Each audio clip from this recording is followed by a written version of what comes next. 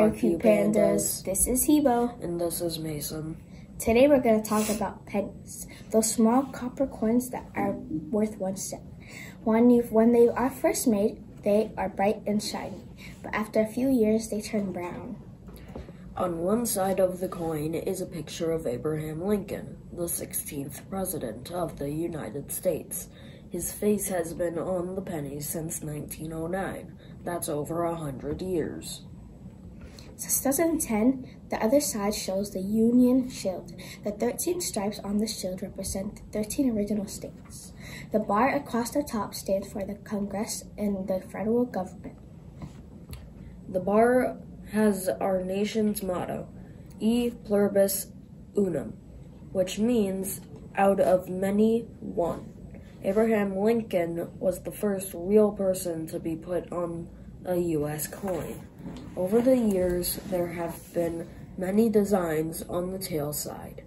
Older coins may have ears of wheat or the Lincoln Memorial Building.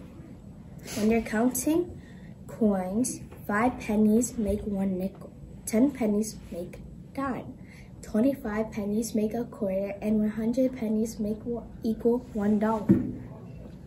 Pennies and other American coins are little sandwiches of metal that are pressed together. Pennies have zinc on the inside and copper on the outside. How often do Americans use pennies? A recent study discovers that each penny gets used 2 times per year. Many people don't spend pennies. They often collect them in jars or other banks.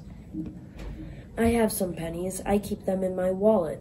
What about you, Hebo? Do you have a lot of pennies? I have some too. I like to collect pennies. Have a terrific Tuesday, Parky Pandas. Now we're signing off from the PNN News. Now let's all stand for the Pledge of Allegiance. I pledge allegiance to the flag of the United States of America and to the republic for which it stands, one nation, under God, indivisible, with liberty and justice for all. Bye.